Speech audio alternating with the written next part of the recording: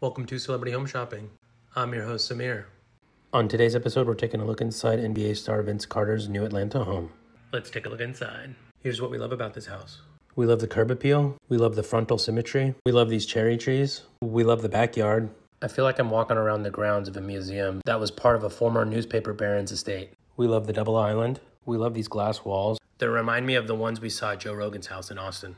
We love that these two seahorses at the bar are about to kiss. It's true love. We love this tile detailing in the master bathroom. We love this walk-in shower. We love the herringbone floor design in the pool house. We love this detailing under the chimney in the backyard. And finally, we love the backyard in general. I've looked at every blade of this grass and there are zero weeds. You could really crush your daily step goal on this path too. And don't forget this swing zone. It doesn't get more maximum chill than swinging in the breeze. Here's what we hate about this house. We hate the glass front door. It's impossible to pretend you aren't home. We hate the gutters. You can run, but you can't hide from the homies. We hate the ceiling fan in the living room. Who are you kidding? This isn't going to do anything in this size of room.